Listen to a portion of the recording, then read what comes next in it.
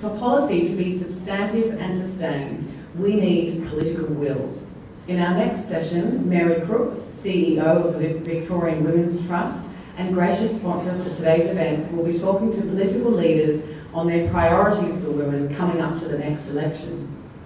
On our panel today, we have Emma Kealy, Nationals member for Lowan in the Victorian Legislative Assembly and Shadow Minister for Women, who will be joining us online. We also have Dr. Samantha Ratnam, leader of the Victorian Greens, member for Northern Metropolitan Region in the Victorian Legislative Council and Greens spokesperson for women. These fabulous powerhouse women are joined by Fiona Patten, leader of the Reason Party and member for Northern Metropolitan Region in the Victorian Legislative Council. Fiona also recently headed up the Victorian Parliamentary Inquiry into Homelessness. Thank you all so much for being here today and for the incredible work that each of you do. If these wonderful speakers could come and join me, and Mary will facilitate. Okay, thank you. And on behalf of this panel, I'd like to acknowledge our First Nation peoples and see this as a wonderful moment in time in the year or so ahead where we might be able to come together more than ever before and till the ground to get a yes vote in a constitutional enshrinement of the voice, and then deal with truth-telling and treaty as the next chapter in this nation's life.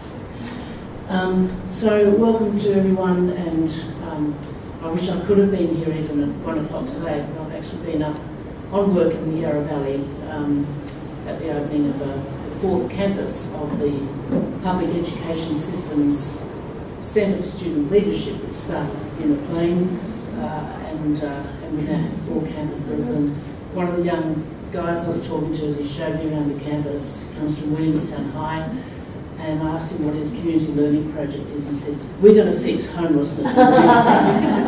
It's great. Excellent. Good on him. So welcome to Samantha and Fiona, and you'll have to help me in how we cue Emma here. Emma is behind us. Welcome, Emma. Goodness me. That's a bit unnerving. You can't hear her. Emma just needs to unmute. You're on mute. Oh, if you ask Emma to unmute. Emma, can you unmute? I feel like I'm looking over your shoulder. Well, you are. Okay. So what I'd like to do, Tanya has supplied 4 very good questions as part of the briefing, and what I'd like to do is to pose these questions to our 3 speakers in turn, I think, so they can either agree and or build on those questions, and then to actually have at least 10 minutes or so at the end of this session to have Q&A with yourselves in the audience. And the questions that Tanya has provided, which I think go to the core of the policy and program issues. How important is the gender lens? If it is important, well, I'm saying yes, it is. It's crucial. So let's have our panellists talking about their understanding of applying a gender lens to this housing question for women. Are we doing enough to ensure safe and secure housing for women and children? Well, no, we're not, so we'll hear about their ideas of how we will do more. What are the particular barriers that we should be thinking of for those, really complex needs around women and children? And firstly, and finally, I mean, from each of the 3 of you, what's going to be your big take into the state election in just under 100 days' time that might have some lasting impact on this complex problem that faces us around women and homelessness and women and violence? So, first of all, I'm going to actually ask Fiona to kick off with your take on the idea of a kind of gender lens. It's clearly something that's been missing in action for decades. So how do we actually start to systematically apply a gender lens to questions such as women and housing? It needs to be, thanks Mary, and hi Sam, hi Emma. This needs to be a whole of government response. There is absolutely no doubt about this. when we look at the drivers to women's homelessness, it's gender equality, comes down to it. It's family violence. So having that specific gendered lens, how that works out in the land of the housing providers is something that the report really gave the homelessness report gave some considered thought to. But it is driving it's driving inequality. It's reducing inequality is where we have to go. It's wage equity. It's addressing the causes of family violence. It's looking at, I suppose that the most tragic symptom of this is that we're seeing the fastest growing cohort of people who are experiencing homeless, women over 55. And that's certainly family violence, but it is also just goes down to the pay gaps and the fact that they've taken most of the parental care and they've taken time out. But yeah. Samantha. Emma. Thanks very much, Mary. Great to be with you all here, and thanks very much for the invitation to be part of this important forum. I want to start by acknowledging, as well as our First Nations people, the incredible expertise and wisdom that sits in this room with sector experts and workers. So thank you for all the work that you do. In response to the question about applying how important it is to apply the gender lens to this issue of women's housing, I would argue that to not apply a gender equity lens is to be discriminatory, because you just have to look at the numbers, as Fiona has referenced, with around 2/3 of people seeking specialist homelessness services being women, the fastest growing cohort now being women over the age of 55, around a 31% increase has been documented in some of those recent statistics. I was reading a recent YWCA, so just one of the service providers, talking about their quantum of 450 women seeking services, only 45 being able to be helped just because of the scarcity of resources to be able to support women. It really points to the fact that our housing affordability crisis affects everyone, but it affects different groups in different ways, and women being a particularly disproportionately affected group. And we know that's because that women are exposed to vulnerability around housing stress, that puts them at risk of homelessness. We know that the drivers of homelessness around family breakdown, family violence, poverty do affect women disproportionately. We also know that women have specific housing needs, which is why we need to start applying this gender lens to this work as a matter of urgency. Thank you, Samantha. Emma, your take on the application of the gender lens. Thank you very much, and thank you to all of you for coming along and supporting this fantastic initiative. I really appreciate your time. I'm sorry I can't be with you in person today. I'm 400 kilometres away from you in the west of Victoria, but I can assure you that housing issues impact on our women just as it does as women who live in Melbourne, in the suburbs, and in the CBD. And also thank you very much to Fiona and Sam for coming on today. It's great to have your support. And I think we're all on the same page when it comes to this. There's absolutely no doubt that there are critical challenges in terms of that emergency short-term housing support, particularly for women and their children fleeing family violence. But there are also critical challenges that I think women face in a more nuanced way in terms of securing rental properties and long-term housing. So it's a very, very tight rental market, as we all know, and if there is any reason to mark somebody as not being suitable, which may include having children, may include uncertainty around employment, they are risks that usually the woman will carry into their application for longer-term housing.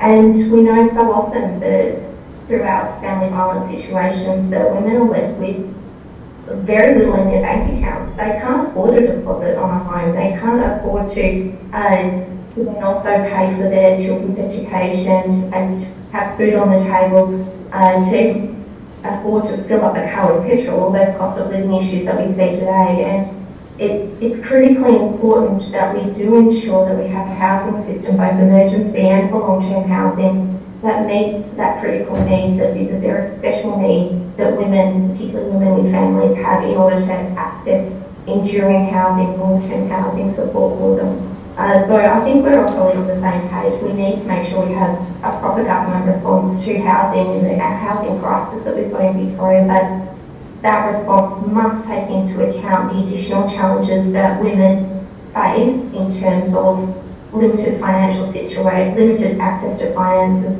that they may have children with them, and that sometimes it becomes easier to scrub them off the list, the wait list, than it is for other people who are working or don't have children with them. Emma, just a follow-up question to you. You actually represent the seat of Lowan, which I understand I think is the largest electoral district in the state. So, you know, for city people, we're talking about from Casterton to Warwick-Middle to Rainbow, right across to Wollora. So, are there some distinctively more remote rural issues, and over such a large area? Does that give a particular edge to this question of housing and domestic violence as well, that makes it a particular intersection of geography and rurality and housing shortage? Yeah, absolutely. It's very, very difficult. If I can deal with that with a few different sections. One's around family violence. There is limited access to supports anyway in our rural area. If you do know someone who has, is a counsellor and may have some experience in family violence, it's very likely that you work with them or you know them or you play football on netball with them, and so you have to overcome a significant barrier of you're not just confiding to one person. You might feel like you are then confiding with your entire community just by coming forward in that scenario. Also, we've got a critical shortage of access to emergency housing at the moment. If you live in a larger centre like Horsham, Horsham is the largest town in my electorate. If you need emergency housing, you're very unlikely to be able to access it here, and most women would have to go to Ballarat, which is a couple of 100 kilometres away.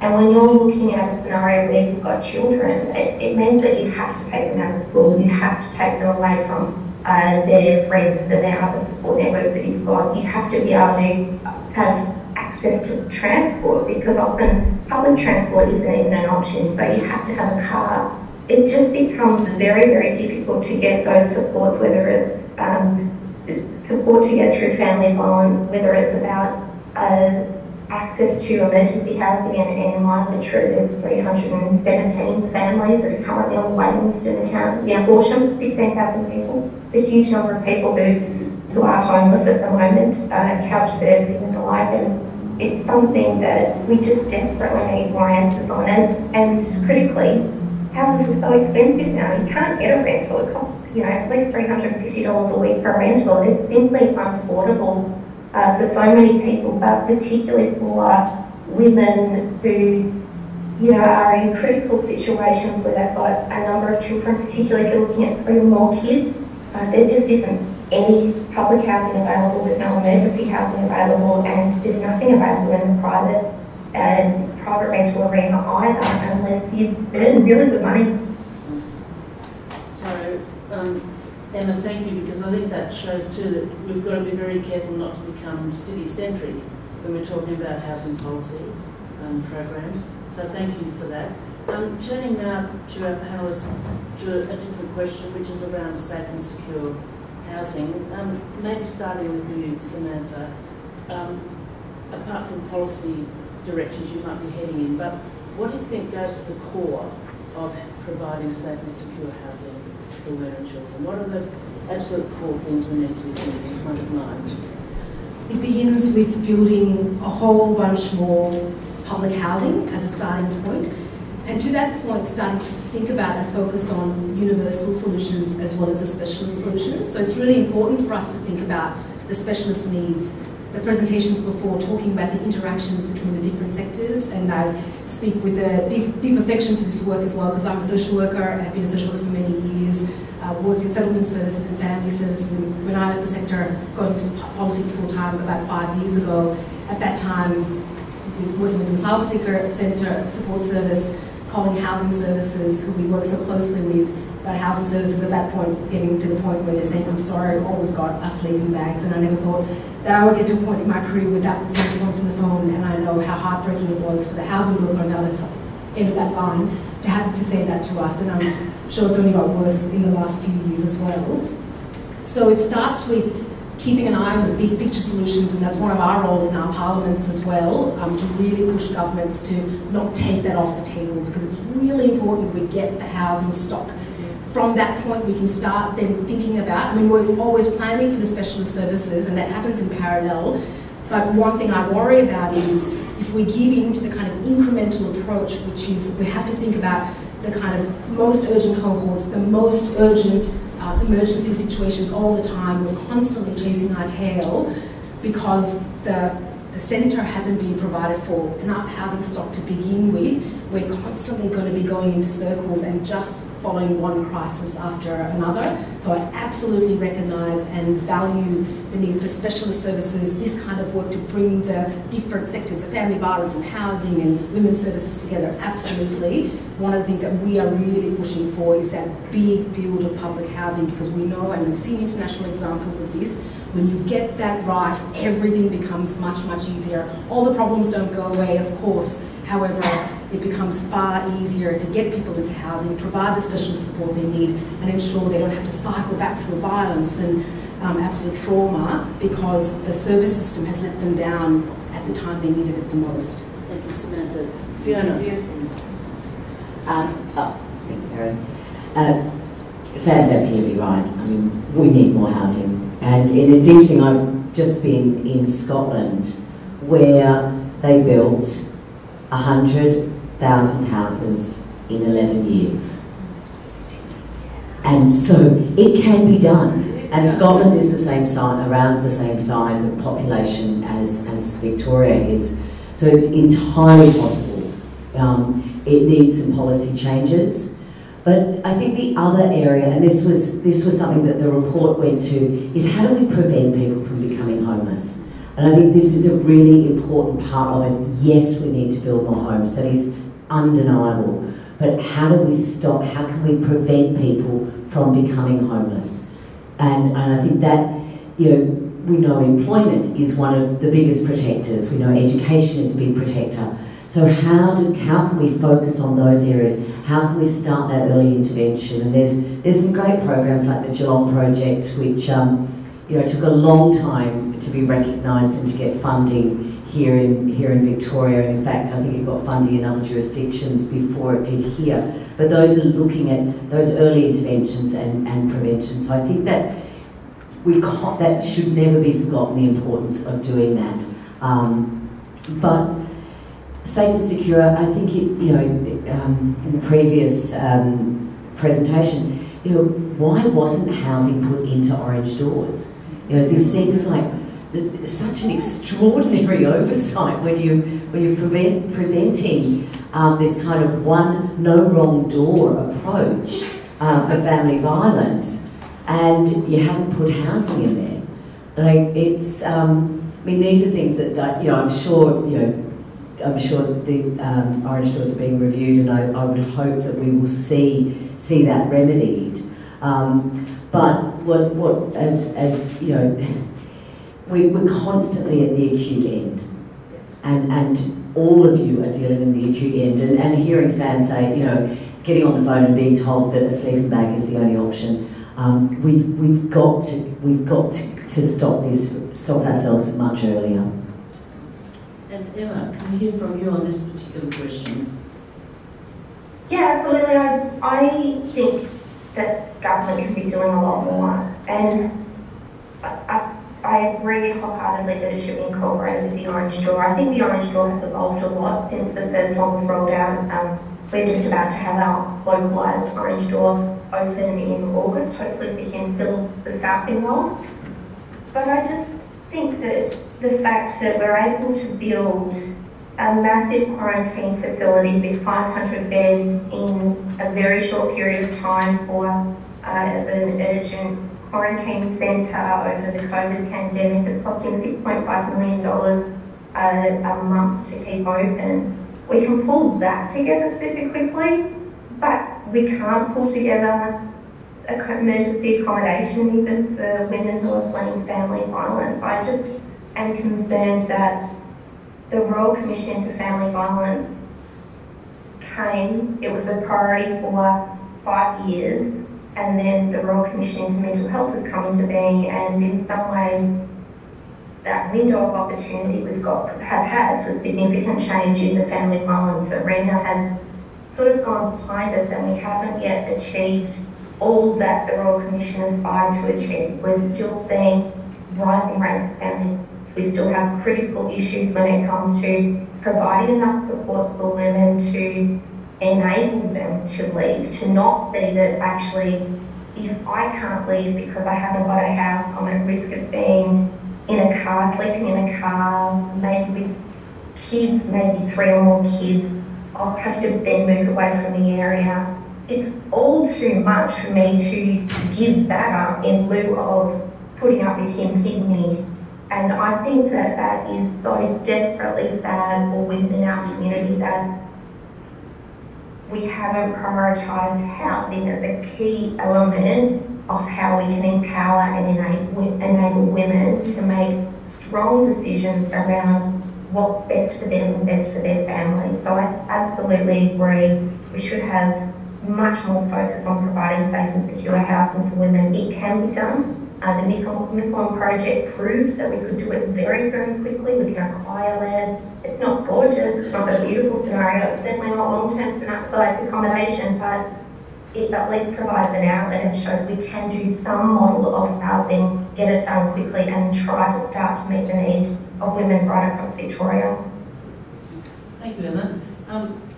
I'd just like to introduce a little a link here that picks up on what the 3 speakers have spoken about. And then back in 2016, the Women's Trust held a major gathering at the Melbourne Town Hall called Breakthrough for Gender Equality. And one of our, the few male speakers that was allowed to present at that conference was Dr. Richard Dennis from the Australian Institute.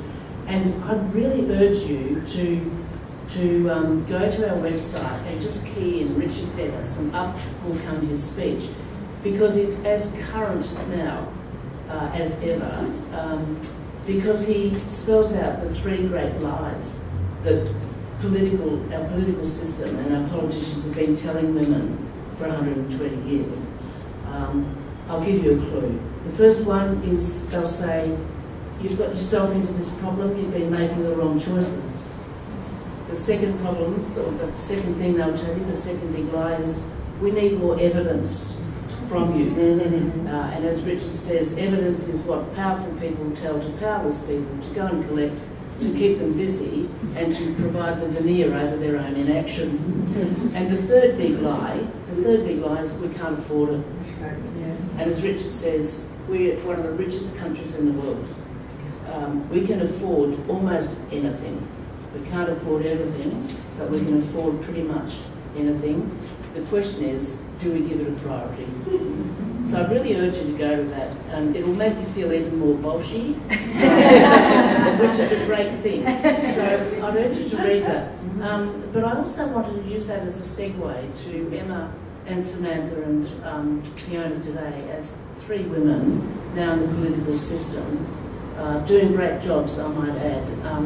But I think we're at a critical moment in the last several years and ahead of us of us getting used to, thankfully, seeing many more women, capable women, at the political tables, both state and federally, especially in the last federal election. But I think a lot of the boldness and the bravery in Victoria, for example, has been coming because people like Fiona and Samantha and women in the National Party, Liberal Party and Labor Party have been prepared to start raising issues and taking issues up that have been dormant for so long or not acted upon, like assisted dying and so on. Those really tough, gritty issues. So I'd like to put a question to the 3 of you today about is there now an opportunity we haven't had before where women such as yourselves can just flex your muscles on behalf of every woman in this state, and you just start to get a level of boldness and a bigger slice of the pie out of the political system, because we can afford it. Samantha. You go first. I absolutely hope so, and I think that's absolutely possible. We just saw what happened with the federal election. There is a moment that has arrived, a long time coming, where more and more women occupy those seats in our parliaments right across the country. And in my experience I was in local government before I was in state parliament. My experience, I was really lucky as well when I got elected to local government. It was the first in our area of a female majority local government. It was 6-5 out of a council of 11, but I tell you, it did make all the difference. Although we represented a broad range of political parties, often with competing policy priorities, but there were issues that galvanised us, like women's safety. And I remember this really potent discussion that happened as our term started, and it was women coming to the table with lived experience of feeling unsafe, knowing the type of solutions that are going to keep us safe by preventing the violence that happens to us, not just trying to catch the perpetrator after the fact. That changed the conversation and the type of resources we put into women's safety. And I've seen that in the state parliament too. I think it's not just the issues we bring to the table, it's the way we deal with those issues.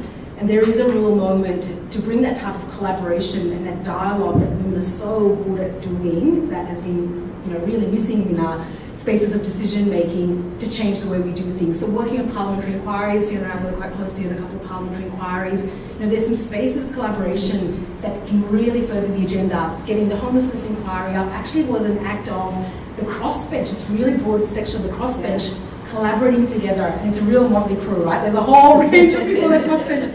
But there was this moment of unanimity where we all went. There was another one of our colleagues who put up the inquiry. It was personally very important to him. And we worked through the procedure, like in this really unique way. It was outside the normal procedure to say, how do we back this in as a crossbench together? And we got it up because we worked together. And I really am hopeful that as more and more women, and we get more diversity in our parliaments representing all types of lived experience, professional backgrounds, demographic characteristics, it really starts to change the way we start to make decisions. And one thing I'd like to see is us really talking about housing and ambition, is to really commit to a plan to end homelessness. It's something that the Greens put on the agenda. We've introduced a bill into Parliament, putting housing as a human right into Victoria's Human Rights Charter, saying that the government has to develop a plan to end homelessness by 2030. From that, it then has to every year account to the people and the Parliament about what it's done to achieve that goal, which we know will mean building at least 100,000 new public homes in the next 10 years. We've seen Scotland do it. That's really reassuring as well for us. So it's that type of stuff that you put ideas on the table and then build support for it, and that's our job now, is to build support for the big ideas and not let governments of the day get away with just incrementalism and pushing these issues further down the road. Thanks, Samantha. So Emma, up to you. Do you see that, you've been in the Victorian parliamentary system for close to 5 or 6 years, I think. Do you see... 8 years now. 8 years. Okay. Do you see this... Do you see this growing potential that that women can in fact make substantial differences on these big policy issues? Yeah, absolutely. And in many ways, I think that it's we're very fortunate. Fiona, Sam, and myself, and all of our female parliamentary colleagues, because we're all being given the opportunity to speak in the media, engage in forums like this, and to share the message of how important it is that we do put a gendered lens over so many aspects of government policy, and to call it out when it's not fair. But I think we're also part of a bigger network of women right across our community. And I think there's a really strong opportunity to join together beyond political groups. It doesn't matter if you're a member of the crossbench or the oppositional government. We all have got a responsibility as women in our community to join together as a strong joint voice and joint force to make a difference and to make sure we do finally achieve our level of gender equity. This morning in Horsham, we've had a fabulous breakfast meeting. There's a new group that's just started called Women Women Connect. Now, this is something that has the second meeting. They wanted to try and start really small, but we had a brekkie of 40 women today for a thing that was basically happened through a hidden way that no one really knew about. And one of the things that really cut through for me is that there are women who moved to our town 3 years ago who haven't met anyone, who haven't created that network or their friend network or professional network because there haven't been any events. And I just think we're in this magical opportunity. You know, after these restrictions and lockdowns, people are crying out to be part of a new network and a new collective. And I think if us as women can lead that story, if we can join these voices together, I think that this momentum will continue to build in the community. And if we as parliamentarians, whether you're female or male, we need the men in the room to be our advocates as well. If we can harness that, then I really think we're up for significant change when it comes to equality over the next 3 to 5 years in particular. I can feel the momentum building. I hope you can too, but it's not just in politics, it's happening at a grassroots level, and we all need to listen to that, and I think we can influence some significant change. I'm really excited about it. That's great. That's very heartening. And let's hope that Emma, you and Samantha and Fiona can put lots of noughts on the budget bids. Fiona, what do you think? You're absolutely right, Mary, and I think we certainly, I know when I was first elected and I didn't even know where the toilet was, and I was called, although there's a lot of gender neutral toilets in Parliament, only because there were no women's toilets, so they just had to let us use the toilets. But I remember, really it was almost like the first day of Parliament, and I was whispered, Java Pulford, pulled me aside and said, meeting in my room, 3 p.m, talking about women's health. And I went, okay, I have no idea where her room was, but anyway, I found it. And there in the room were members from the Greens, members from, there wasn't a Nat in the room because it was an upper house and Melina had, and we didn't have a Nat woman at the time in the house, but we had Liberal women, Greens women, Labor women, and crossbenchers like myself there, talking about how do we ensure that there is no move backwards on abortion law. And we were all there, we were all on the same page, we all agreed, and it was a really wonderful moment for almost my first day in Parliament to see that working together. I wish there was a government member here today, because I don't have the checkbook. After this election, Emma might have the checkbook. I'm not going to have the checkbook. I'm going to be able to nudge and lobby and push and and do everything in my everything that I can. But the government hasn't even responded to the homelessness report, and they know. They speak to all of you. They understand the issue, but getting them to actually come to the table and come to the room, and it's not about berating them about what they haven't done. It's about talking about what's possible and what we can do, and and I think probably women are able to do that more easily when we're around a table, but. They have to come to the table and they do have to listen. And I'm just, I'm not angry, I'm just a little bit disappointed. Me too, also, ditto the same. No, it is disappointing. People have been approached. I've been filled in by Tanya about this over the weeks of who's coming and who's not. So it is disappointing. So that's the empty chair. But I think don't let them off the hook. No. Make sure that you all approach your local members and your candidates and your ministers in the next 100 days about the issue of women and housing. We need to move on a little bit.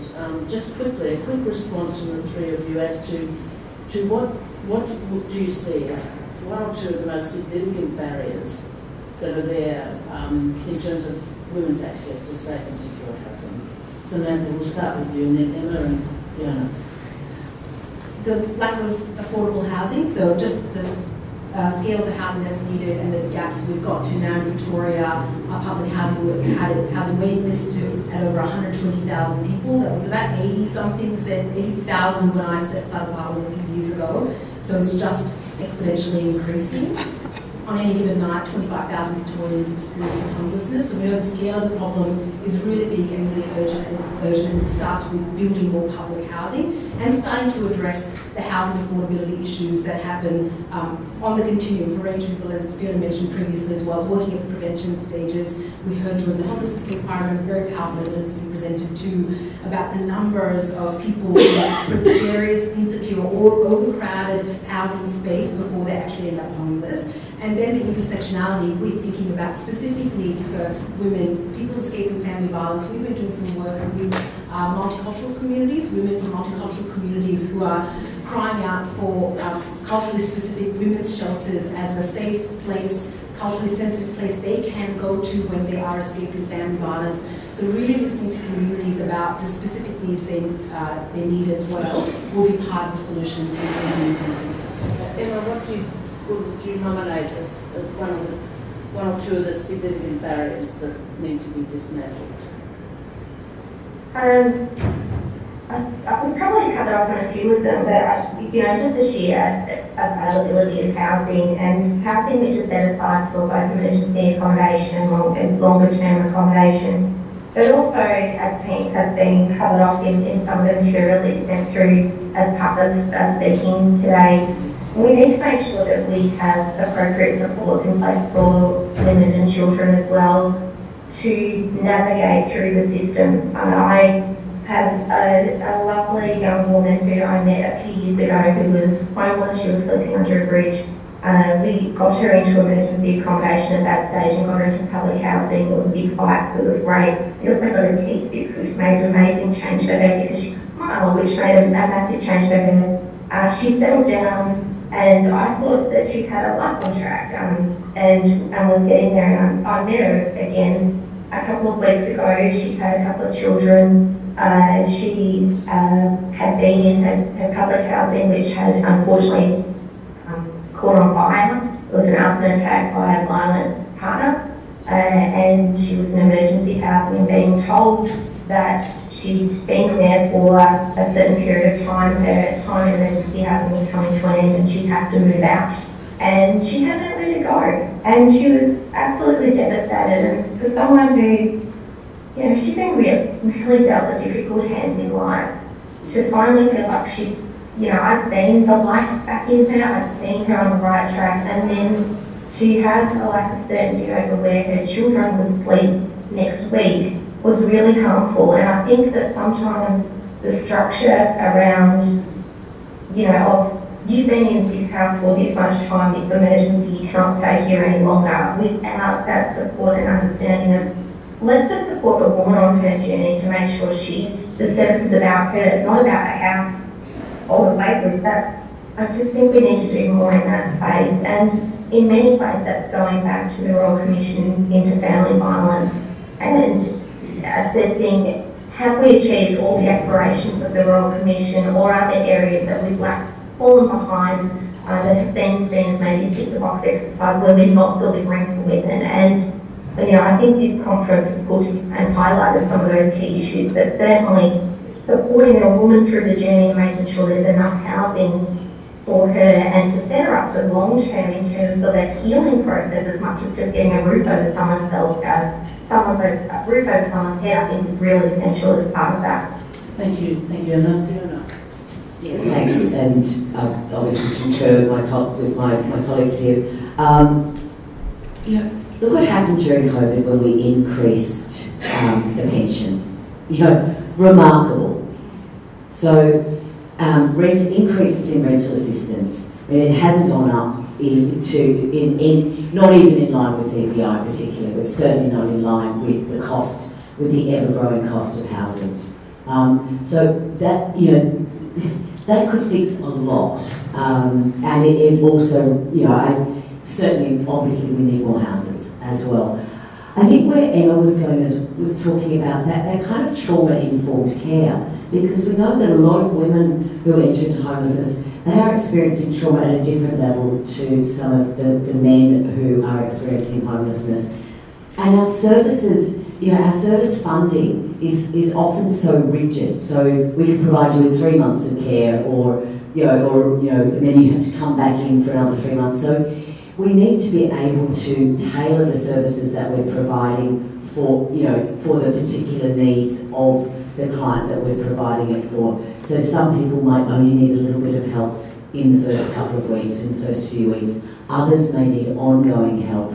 And that, that certainly takes us back to the Housing First model, but it also, I think it reflects on some of the rigidity and of the systems that we have today in our funding for homelessness services. Thank you, Fiona. I'd like to create a little bit of time for some questions to the panellists from yourselves. And I wonder if I can kick it off by a question to the panel from myself, based on a really great question from an audience member earlier this afternoon, which is about the invisibility of men in this picture. And it's something similar to the abortion debate that's raging in America and even here. You know, that I angrily keep saying to myself, excuse me, who impregnated in the first place? And it's just that notion that the men involved in these situations go unaccountable. They create these problems, they're unaccountable, they don't take responsibility for it, and the women bear the brunt. And similarly with the housing and the escape from violence. So the question from the audience member was about what are we doing to actually enable women to stay safe and secure in their homes and to take the blokes out of the violent household and to look after them. I'm not saying drop them into the ocean, but to look after them. And so there are some Aboriginal programs, men's programs, that are doing this superbly. They take the blokes out and they wrap around support and services and behaviour change for their men. And yet the behaviour change budget in the federal budget is maybe 11 million or something. It's not even chicken feed. So my question to you quickly is, how do we bring the visibility and the accountability of men back into these issues, for heaven's sake? Fiona? Absolutely, Mary. And there's certainly people out, probably in this room, trying to do that, trying to enable ways for women and children to stay in the family home safely, but making men accountable. It doesn't happen, and in some ways it needs to. It's not yes wrap services around, yes help them with their issues and behaviour and certainly do that, but in some ways I kind of want their peers to also kind of make them accountable.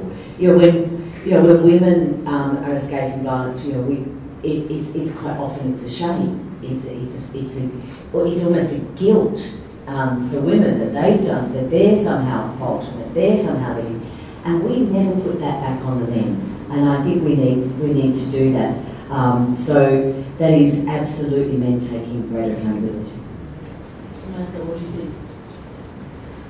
I was just thinking about this environment that we often spend a lot of time with, which is in Parliament, and thinking about how we can use those levers as well. Wouldn't it be, as I mentioned before, I do believe that more women around the table changes both the things that we're talking about and the ways that we make those decisions.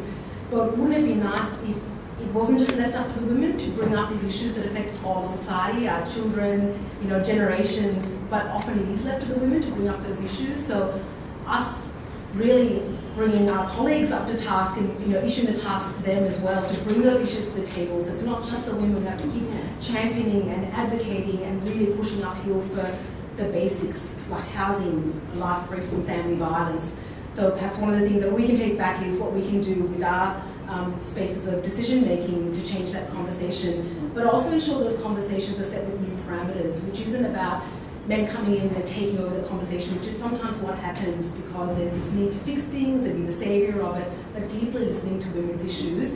And I think that's what getting more women elected to our parliaments is all about. It changes the way we have those conversations, and role models how can have those conversations differently. And certainly that's something I think it can speak for all of us, that we're deeply committed to changing the way our parliaments work and getting that gender diversity is starting to do that, I believe. Thank you. And Emma, a quick response from you before some audience questions around rendering men more visible in these problems. Yeah, look, I think that we really need also more supports in place to allow behavioural change programs to take place before we get to the ambulance at the bottom of the cliff, which is how the family violence system operates so often now. For many women, they're just not willing to make that large step of that's it, you have to leave him if you're a victim of family violence.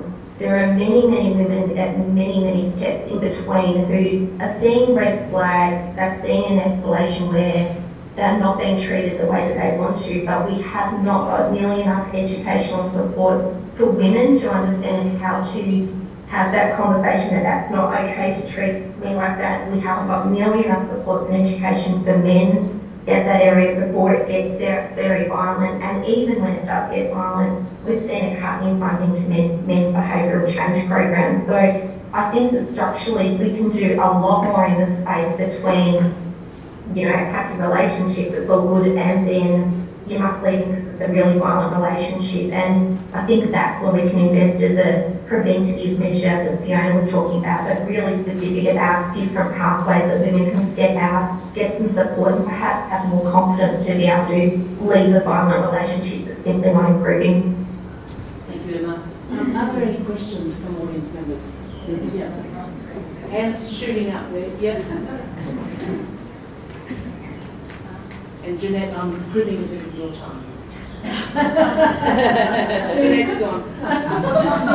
I've got 2 points I wish to make. Current focus question is in regards to existing rental properties owned by investors that are lying vacant for extended periods of time. What can government do to incentivise people to not leave properties vacant?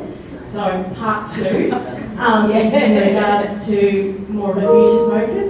You brought up the example of Scotland. Well, in terms of overseas with private pension funds, for example, the UK, they put back over 20% back into the social housing market. So when we look at here in superannuation, we have over $1 trillion in funds under management.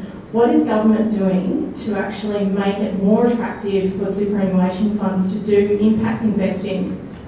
It's a great question, and I think the first point is, you know, last term we introduced a vacancy tax in Victoria, and it was, you know, it was a good idea, but it's kind of an honesty system. So you put your hand up and pay it. No, so guess what? No one pays it. So I think, you know, actually enforcing the vacancy tax, we do need to think, on the census night, 1 million empty homes in Australia.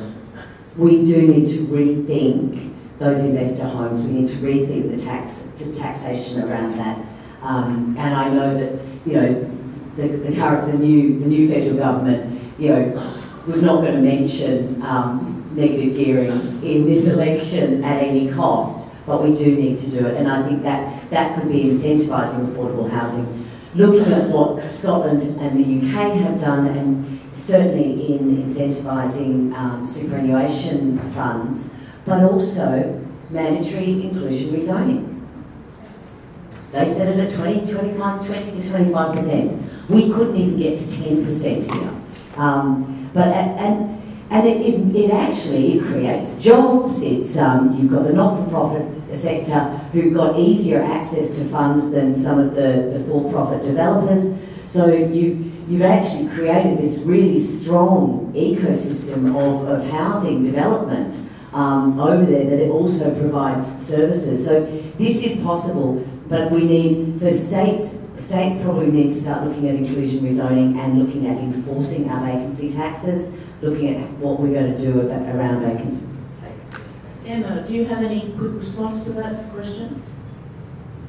Yeah, look, I think we need to look at every single opportunity to rapidly unlock housing stock, whether it's sitting vacant because it's a second residence at holiday house, or what we see in our part of the world, there's houses on farms that aren't quite up to scratch. So the kitchen, you know, same as it's been from the 1940s or 50s in the bathroom, it's a bit run down. And we've seen some of our communities come together to do localised migration projects where they'll get hold of the house, they'll buy it as a community and then upgrade it so it's up to scratch. Still very simple, but new kitchen, new bathroom, might just be a kit kitchen, but it's fine. And again, that's just a way of unlocking houses for the market. I think we also need to look at, you know, have we got the line right for tenancy laws? There has been an exodus of landlords who are providing rentals, recognising that not everybody can afford a deposit for a home. We also need to look at Airbnb. It's now more attractive for people to rent out a room on Airbnb 1 or 2 nights a week.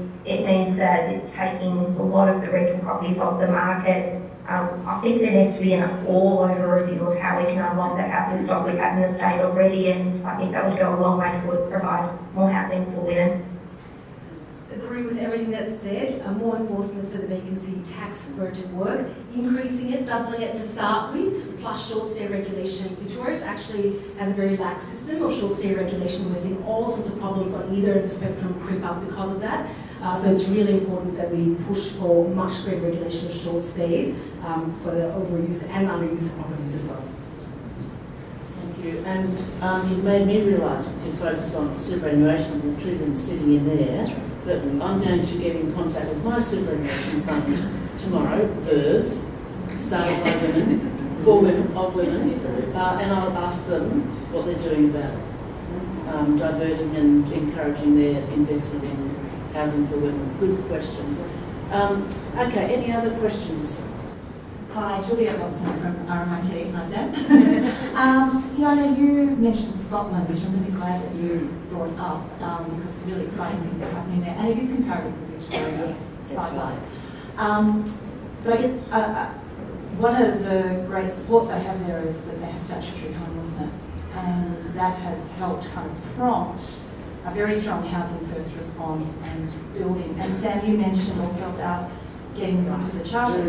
So actually having homelessness recognised as a human right and in the charter means that the government does actually have to respond. It's held accountable in a way, but it's not held accountable now. Recommendation 32. Thank you. What is the support for this and how can we make it happen? We introduced it into the Parliament not long ago, a couple of months ago, and it was really interesting because often these kind of campaigns, when you're introducing something like this, that's, you know, notionally people say, oh, it's a really good idea, but when actually push comes to shove and you want to get their support for legislative change, it all becomes very, very hard. It often takes a while to build up a campaign, but I was very pleasantly surprised that it just took off sort of within a couple of days. I think it spoke to the recognition of the problem that we're experiencing, and it's touched our lives in all different ways. We know that housing affordability is touching people's lives in increasingly urgent ways. So that bodes well. It is now going to be really important, particularly in the lead up to the state election, that we keep that as a focus. Keep asking the government whose plans to end homelessness. So no longer frame the conversation in and allow people to get away with saying we're going to just put a bit more money here and a bit more money there. While the money's welcome and we always want that support, allowing people just to pledge that as their solution allows them not to then speak about the whole-scale solutions that we need, which is including housing as a human, you know, as a right in Victoria's Human Rights Charter. It is asking governments to actually have a plan, to have targets, and to be accountable for meeting or not meeting those targets. It's not a new thing. We've seen countries across the world grapple with this. The example of Finland too, which is essentially eradicating street homelessness because of a big build of public housing. So it's possible, we have precedents, and it's all our jobs now, and the community's job is to push the government and frame it in a way that asks government to make the big choices and make the big decisions, not just the small ones. Emma, did you want to add anything to that? No, agree. Sure. I'm standing between you and networking and drink. Just in the room. So I'd like to pull it together, and I guess the last question that Tanya had supplied me with was to ask each of these women what would be their priority going into the election. But I'm going to do away with that because I think you've sensed their priorities. What I would say is how fantastic it is to hear from you, Emma, and Samantha and Fiona, to hear these three women be so across the issues and to speak with the rigour and the passion that is needed around this issue. My comment would be, with the state election coming up, is ask yourselves, how can you help Samantha and Emma and Fiona take this issue up into the party systems in our state? They're obviously very approachable. You've seen that. and they're dedicated to the issue. You've seen that. So I think, how can you value add to the work they're doing around the political table is a big question for you as well, and encouragement to do so. So on behalf of all of you here, I'd like to thank Samantha and Fiona and Emma, and Emma in particular to thank you. It's hard being on the screen like that. It takes a special kind of focus, I think. So thanks heaps for you not being in person today, but being prepared to come and talk the way you have. And thank you, Fiona, and thank you, Samantha.